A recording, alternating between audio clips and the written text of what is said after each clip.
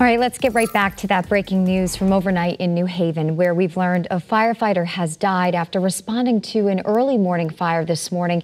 And we also know another firefighter is in critical condition in the hospital.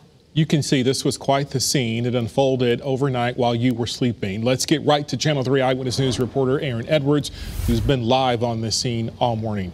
Good morning, Edward.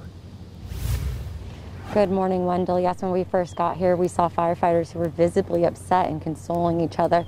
Now fire officials have left, but investigators are still on the scene here. We know one firefighter has died, another was critically injured, and two other firefighters have minor injuries. Now here's a look at video from the scene. One woman was rescued from this home.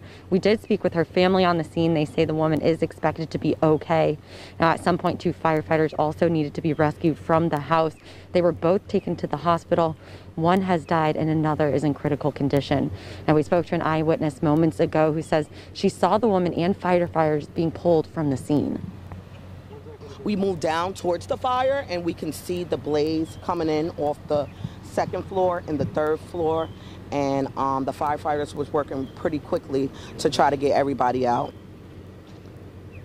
Again, one firefighter has died, another is in critical condition, and two others have minor injuries. And we just learned that we are expecting the fire chief to come here this morning and give us an update. We'll of course bring you that information as soon as we get it in on the Channel 3 app and on air. Reporting live in New Haven, Aaron Edwards, Channel 3 Eyewitness News.